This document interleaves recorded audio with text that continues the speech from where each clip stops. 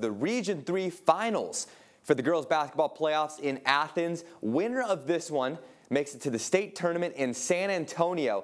And better yet, we had two East Texas teams going head-to-head. Fresh off a huge win over Tenaha, the Martinsville Lady Mustangs taking on their district rival, the LaPoynor Lady Flyers. And of course, a passing clinic to start this one off. Dish down to Libby Rogers, who gets the first points in this game. And then Martinsville again. Guess who? It's going to be Libby Rogers again for three, and she nails it. And check it out, she's fired up, and I would be too. Lady Mustangs on the fast break now. Maddie Dollar has it, stops on the dime, and now she has the easy bucket. Quick start, and the fans say aloha, and let the run continue. Zoe Venrick for three, and she nails it too. Well, now here's LaPoynor on the other end. Bree Howard with the steal, gonna go for the basket, but Kate Lindsay says, get that out of here, not in my house. But hey, a little bit of redemption for the Lady Flyers. It's Peyton Mays for three. She's gonna hit it to cut into the lead at the end of the first quarter.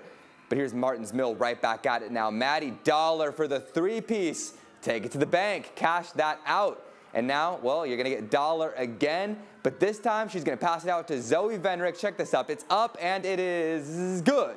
And with the suspense, the three drops in at the halftime buzzer.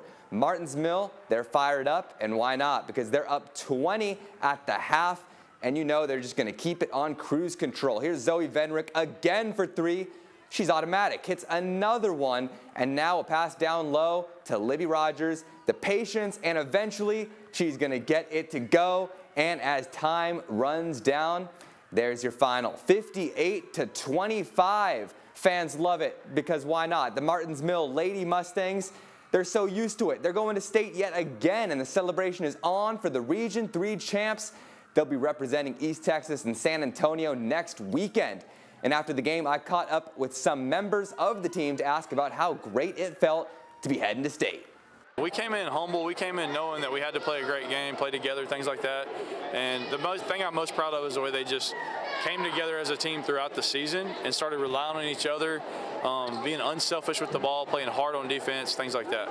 Well, we're just one big family out there. It's like we all know what we're all going to do next. Like, we just played with each other for so long. A lot of defense, a lot of great shot making, good passes. Our coaches making up great plays in the huddles.